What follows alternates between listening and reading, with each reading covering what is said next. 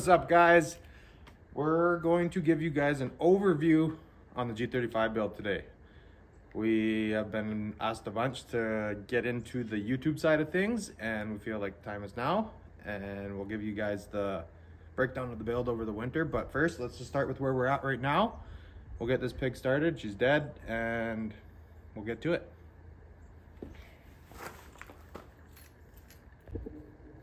So unfortunately, we let it sit too long. This booster won't pick up the battery from 0 volts. So I'm gonna get some cables. We'll pull the truck up and we'll jump it that way. Maybe. See?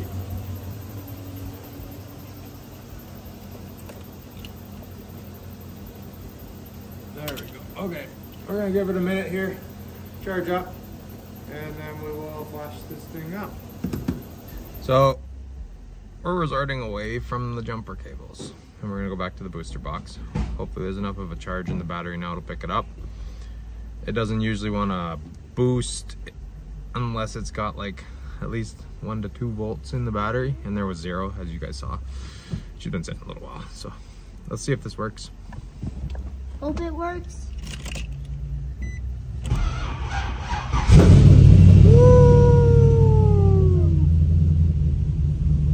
There she is. We're gonna give it a minute to warm up. Get all the battery covers back on. We'll drop the hood. We'll get the truck out.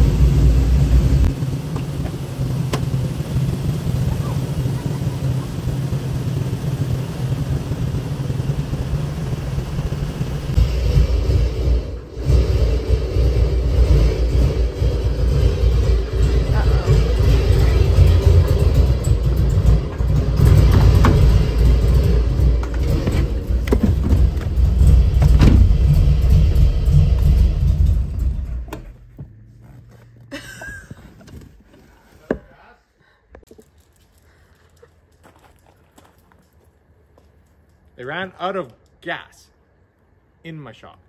Didn't even get to pull it out. So we're gonna get some gas. We'll take the TDI because this one's reliable. This one doesn't even die. It does cost the same.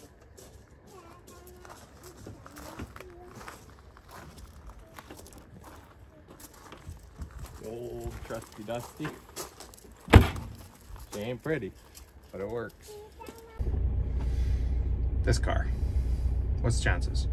But anyways, we had to go pick up a buddy. He wanted to come help work on one of their projects here. But so we're gonna go to a little road trip, get some fuel, pick up a buddy, and then we'll be back and we'll give you this overview.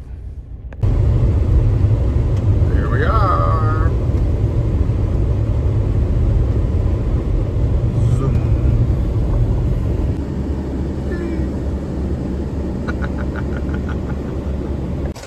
Okay, we'll serve the pig a little bit of 91. Not much, because it's off the road anyway. But I think 7-Eleven's about as good as it's gonna get today.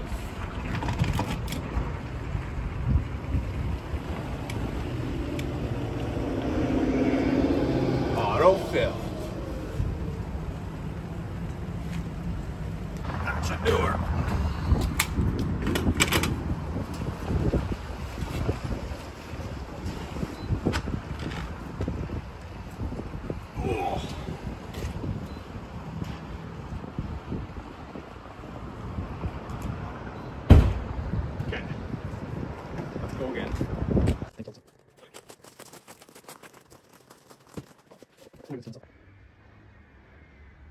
I think she finally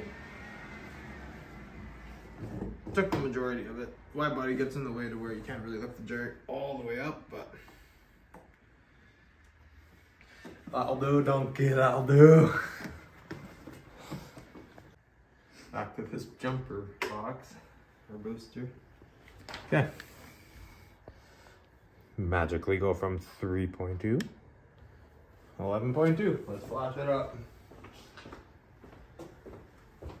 See if I can beat that thing before it times out.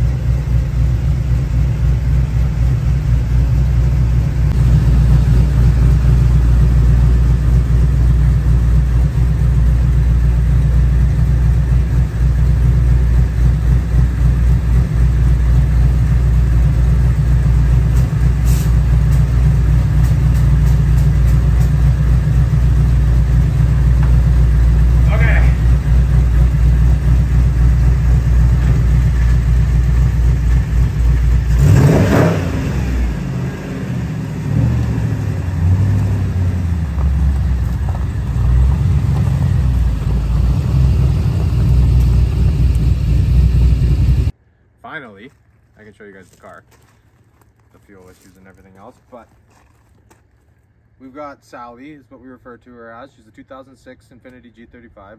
At least that's what it started as. We've had it for, I want to say about 4 years.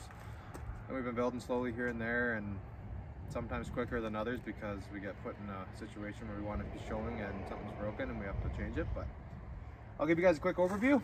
We started with the Spec D lights. These got the illuminating brow. They also do the turn signals through them. I love them, they're amazing.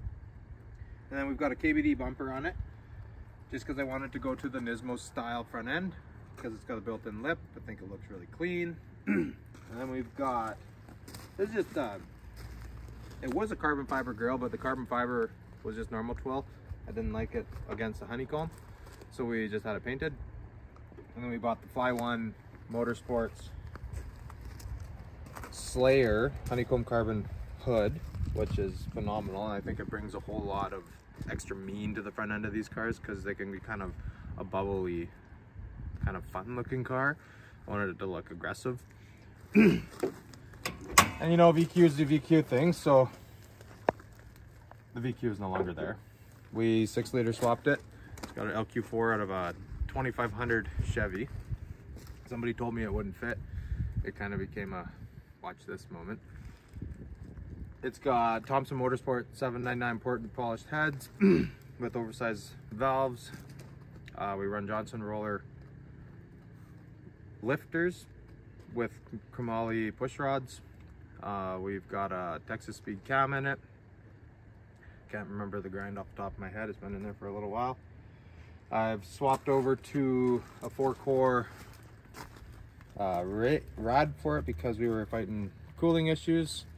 That's made by Grassroots Performance out of Ontario. It's great. We run 2 fans on it, a 12 on the front and a 12 on the back. Seems to be okay right now. And we'll just keep moving around here. We got Fiberglass Mafia is the wide body kit we're running right now. The front fits really nice. I'm pretty happy with it. The wheels are a little bit ridiculous, but we've made it work. They're 12 by 13.5 in the front. No, sorry, not 12. 19 by 13.5. So you got 7-inch lip on them, and then whatever to suit.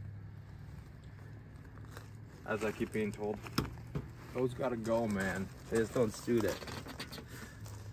But this is chassis mounted right now. It's going. I don't need it anymore now that we're on the bags. We're on Trueheart airlift suspension paired to airlift 3P management system that we've all customized. It's got TinyBot Snowstorm Blue on the body, and then TinyBot Gloss Black on the roof, wrapped by us. Easy splitters mirror covers. I know. But they're honeycomb to match the hood and the trunk. I got their side splitters on it right now,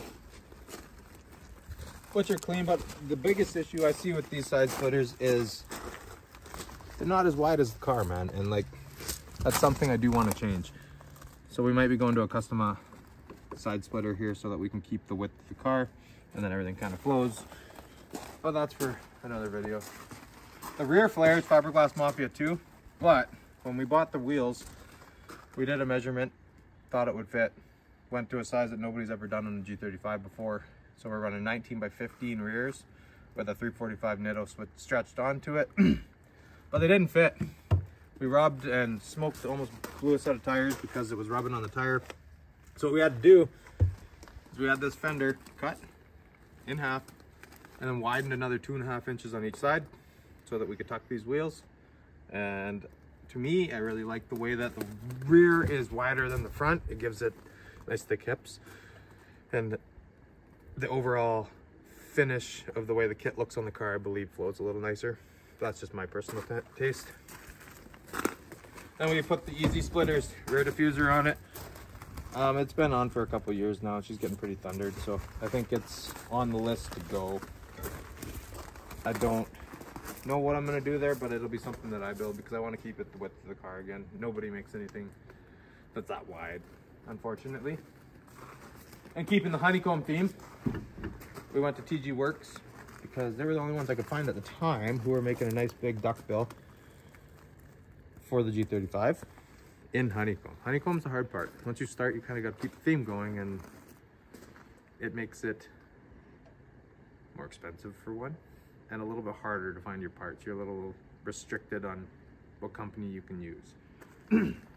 But from there, we went into the trunk because I hated that it was stock and just a quick and dirty trunk setup that I had done in there. I've got B-roll of this for you guys, but it's got the Infiniti mirror underneath the management. All the hard lines were bent by us. That was like, oh, but I'm really happy with the outcome. We wrapped the floor to match the body, just to kind of keep the theme rolling through. And overall, I think it's really suiting of the car. We had reached out to a sponsor. This video is not sponsored, but the car, all the powder work was done by a shop called Culver Coatings out of Vernon. They're phenomenal. The wheels, the air tank, all the hard lines, everything. And we got more parts going into this winter just because they're great to deal with, and their attention to detail is something that you won't find anywhere else. So 10 out of 10, recommend looking into those guys if you're in the market for any powder work. We also had to do the tint, man. You can't just have a fishbowl. So this is luminous tints. Oh, what color is that? Amylite, yeah. And I think, if I remember right, they used this car as a feature for their color, which was super cool. Didn't expect that to happen, but really kind of gave me like a pick-me-up. It was pretty neat. So ever since we did the LS, the rear tires have been an issue because we couldn't keep rubber on them. We kept turning the power up on the motor and kept spinning tires quicker and quicker, and these things are hard to find in a 345. So we ended up getting a set of NT555 R2s, the 100 tread wear. I think they call it a drag radial, but can't spin them. It's really displayed the torque that these LSs put out when you can actually put it down on the street and hook, and man, it just sucks you into the seat, and it makes it a lot more fun. So we'll move on inside here. So the interior we tried to keep really clean. I'm not one for a loud and proud interior. I just like it all to flow. So we overlaid the center consoles and the door handles here in honeycomb carbon fiber to kind of pull that theme into the car without it being just in your face. And then Culver Coatings did the shift knob to bring some yellow in here, and kind of, because that yellow kind of came out of nowhere. When we dropped the wheels off, I hadn't decided on a color and pretty much told them to surprise me. So I love it, absolutely love it, but it needed to be throughout the whole car, not just in one spot. And I think it's a nice little accent in here. We painted the little bezel right here that goes across the dash. I'm sorry, I know it's dirty, but it is off season for us here. It's got a grip roll steering wheel. This steering wheel's been with me for, I want to say, just about 9 years. And that speaks volumes because it's got no cracks. It's been driven hard. It's in great shape still. Like, some of the chrome's got a little bit of scuffing on it, but like, if we can polish it up and everything looks really nice. It kind of brings the sparkle theme, because the wrap, if it was in the sun right now, does a full prism effect, and so does the engine bay. I like how it kind of completed the look. And then we had to pair it with the Bride's, by far my favorite seat, Bride Lomax, with the gradient on it. The gradient's on the doors, and we're hoping to kind of keep the theme of the gradient going through. And we just tucked our air management up on the side here, just to keep it out of the way and not look like there's wires everywhere. And then this is a 3D printed pod gauge, or gauge pods. And we run oil pressure because on the first LS that we put in, we lost oil pressure and I didn't know. Ended up spinning a couple bearings, because on these G35s all they got is dummy light for oil pressure, and once that dummy light comes on, it's too late. So we put the AEM one in, so now we can actually see live what's happening, and if we see low oil pressure or whatever, we just shut her down before hopefully any damage happens. Hasn't happened with this motor. The 6 liter's been really good so far, and I'm loving it, but just in case. And then the same story with the second gauge there. That's the temp for the motor, or coolant, just to kind of keep an eye on it, because we were fighting overheating, and every now and then, so if it's hot, well, we battle it. But all in all, I think it's come together fairly good. We've got a lot of big plans for this winter, and we're wanting to actually share them this year. We usually hold it secret until the summer, and then we reveal the whole car, but I think we're going to start a whole channel on the winter build and keep you guys in the loop on what's happening, and maybe get some input on what you guys think should be next, or what we could do a little different or better, or we're always open to opinions and options here. With that said, I think we're going to get this pig start again, drag it back into the shop, and the next video is going to be some teardown of getting everything ready to send to Kelver for powder, getting the oil leak that we have on the motor that's been driving me nuts and haunting me for a bit of the season dealt with. I think it's an oil pan gasket, and just kind of start waking up and cleaning up the whole build here for you guys. Hope you guys liked it.